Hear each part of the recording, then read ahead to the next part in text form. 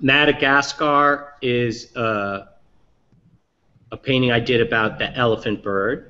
It was the largest bird that ever lived. There's no existing stuffed specimen. There's no skin or anything like that. There's skeleton remains.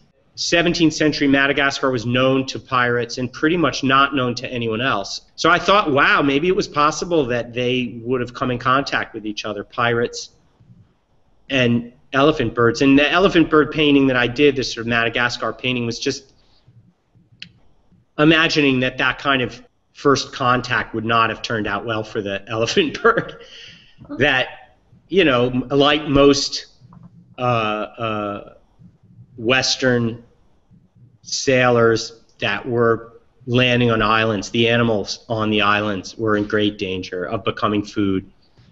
And I like to think of like just speculative idea about how you would try to immobilize it, something like that.